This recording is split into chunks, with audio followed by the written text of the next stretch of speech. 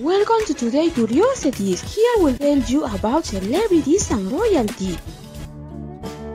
Lana del Rey shocked her fans when they learned that the singer married alligator tour guide Jeremy Dufrene in a Louisiana swamp wedding a month after debuting the romance.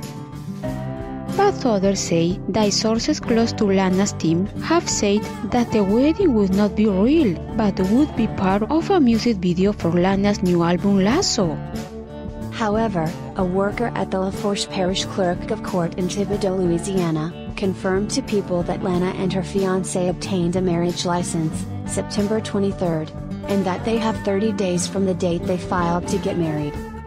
Lana's family members were at the event. The bride looked radiant in a flowing white dress and her hair styled in a curly ponytail that fell over one shoulder.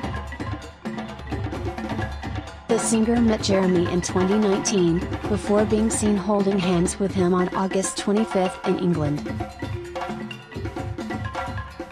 If you like the video, give it a like and share it with everyone. If you are new to the channel, subscribe with notification as I'll continue to talk about these topics. And as always, thank you very much to everyone for being there, and until the next video.